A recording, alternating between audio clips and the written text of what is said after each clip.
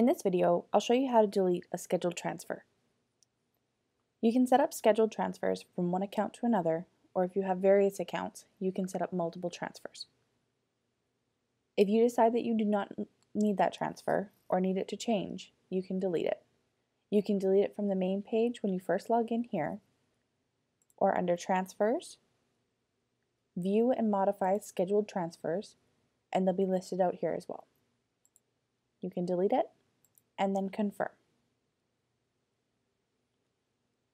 If you go back to the main account page, it'll no longer show you any scheduled transfers.